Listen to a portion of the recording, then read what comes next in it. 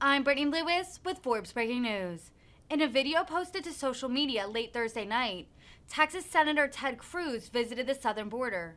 Cruz, who is currently leading a congressional delegation highlighting the continued surge of migrants crossing into the U.S., described harrowing stories of unaccompanied minors. Cruz called the situation allowing young children to cross illegally, quote, not humane, and asked what, quote, monster would allow this to happen. Republicans are seeking to make historic migrant crossings a key issue in the 2022 midterm elections. Take a look at the footage. So I'm down in the Rio Grande Valley. It's a little bit past midnight. We're on the southern border. We've been here. We've already seen multiple groups of illegal aliens apprehended, although apprehended doesn't really capture it because they come and turn themselves in. The first group we saw was 3 teenagers, 2 boys and a girl from Guatemala and Mexico. After that, we saw a group of women and children. It included 2 little girls, each of whom were 7 years old, each of whom told us they were unaccompanied, that they had come from Guatemala without an adult, without a parent.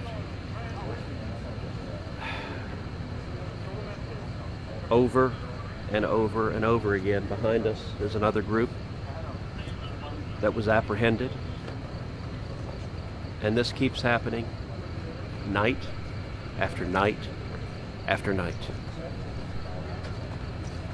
This is not humane. What monster would allow policies that result in 7-year-old girls being handed over to human traffickers?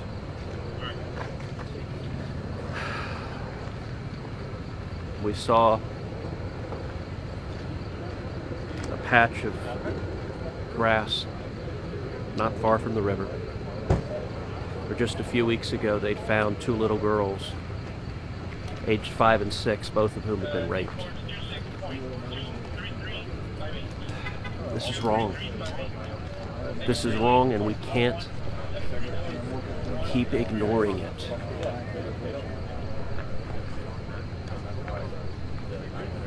Down by the river,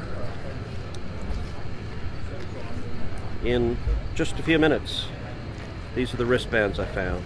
A white wristband, a blue wristband, a white, pink, and a yellow.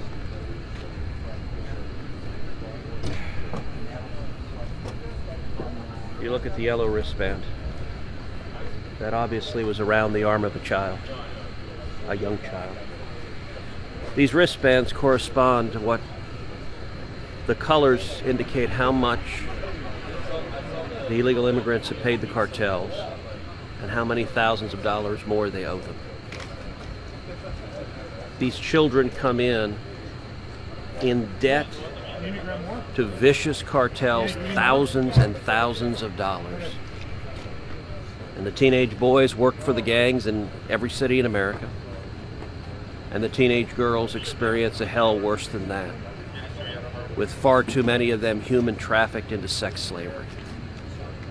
This is not compassionate. This is not humane. This is barbaric. And Joe Biden could stop it. We're a year and a half into the Biden presidency, and Joe Biden cannot be bothered to drag his ass down here to the border. Kamala Harris cannot be bothered, she's supposedly the border czar, to come to the Rio Grande Valley.